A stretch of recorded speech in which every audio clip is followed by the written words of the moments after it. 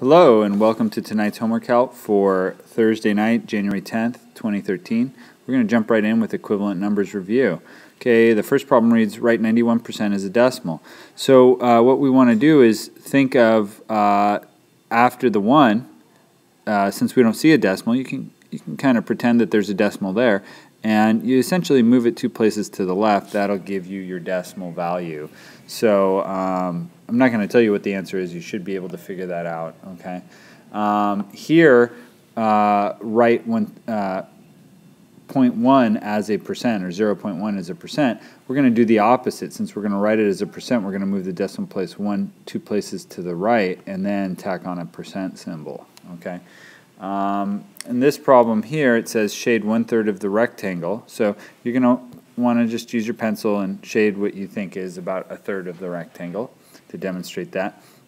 Here it says list 3 fractions equivalent to 1/4, 1/4. Okay, so we'll go over that one more in depth in a second. But let's move on. Simplify the fraction 12/20. So that's what we've been doing in class since Tuesday and Wednesday. We've been learning how to simplify the fraction. So we have to find a number that divides evenly into 12, that also divides evenly into 20. I'm going to find the biggest of those numbers, divide top and bottom by that number, keeping the value the same, but changing the top and bottom numbers to something smaller and more manageable.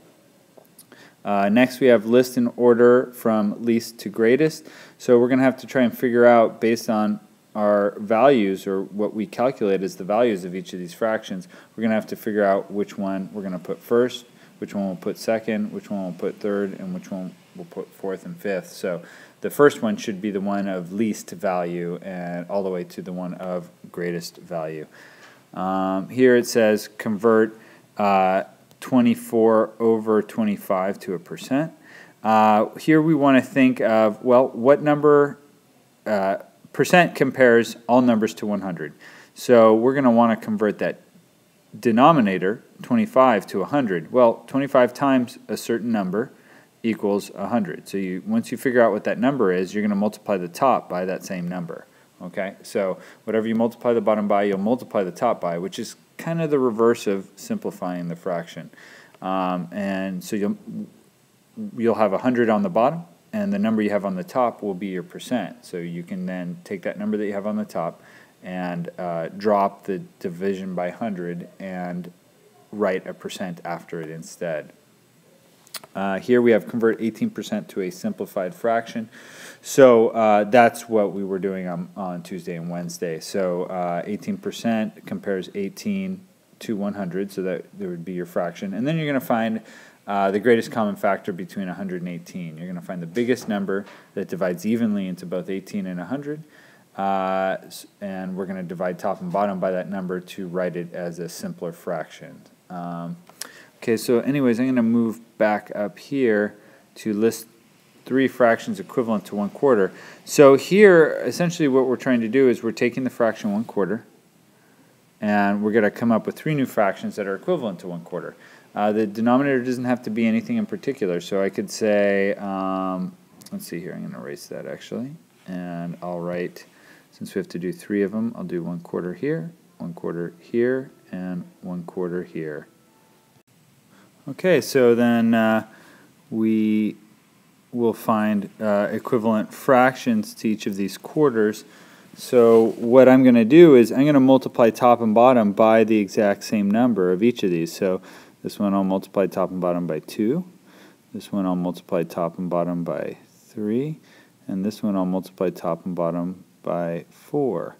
Even though I made a mistake here, that this one should be a 3. Okay, so on the top one, here I have 1 times 2 on the top over 4 times 2 on the bottom. So that's equal to 1 times 2 is 2, and 4 times 2 is 8. Okay, so that's an equivalent fraction to 1/4. And the next one down, 1 times 3 is 3. 4 times 3 on the bottom is 12. So 3/12 is an equivalent fraction to 1/4. And then here we have 1 times 4 on the top is 4, and 4 times 4 on the bottom is 16, and that also is an equivalent fraction to 1/4, okay? So these are all equivalent fractions. These actually all would simplify to 1/4, okay? Good luck with all that. If you have any questions about a specific one and need help with a specific one, go ahead and send a text to either Mr. Schlepper or Mr. Turrieta. And let's go ahead and move on to the back side. Okay, here it says we're on patio plants, and it says Wi-Fi wants to put plants into rectangular wooden boxes to decorate her patio. She has lots of boxes in different sizes. Box A holds 3 plants, box B holds 2 plants, box C holds 6 plants, box D holds 4 plants, and box E holds 5 plants. It says that Wi-Fi has bought 12 plants, so we know we're working with 12 plants. She is now deciding which boxes to use, okay? So taking a look at all this, we have how many size A boxes could she fill with these 12 plants? Show how you figured this out. Well, you got to figure out how many plants can fit into the size A box. There's 3 there. And then you got to figure out, well, if she has 12 plants, how many of these boxes would you need? So you're going to basically divide 12 by the number of plants that fit into a size A box, and that'll tell you how many of those size A boxes you'll need. If you have a remainder, then you're going to need an extra box for that remainder, okay? Wi-Fi has only 3 boxes that are size D. Will her 12 plants fit into these? Okay, well, size D is 4 plants per box, so we got to think if she has 3 of those boxes that hold 4 plants per box, we're going to have to multiply the number of boxes she has times the number of plants each box holds to know how many plants total she can hold with all of these. And use that to figure out if she will it hold all 12 of her plants. You show that through multiplication here. Number 3, if Wi-Fi decides to fill 2 size E boxes with her plants, how many plants will she have left over? So you have to think 2 times how many plants fit into size E box equals a certain number. Then you're going to subtract that number from the 12 plants that she has, and whatever is left over is what you put your answer here, and show your math below. Okay, that's it for this homework. If you need any further help or assistance or have any questions, please contact Mr. Schlepper and myself. Our information is on the little graphic below question 3, as it is on all homeworks. Okay, good night, good luck, and go Bears! Roar!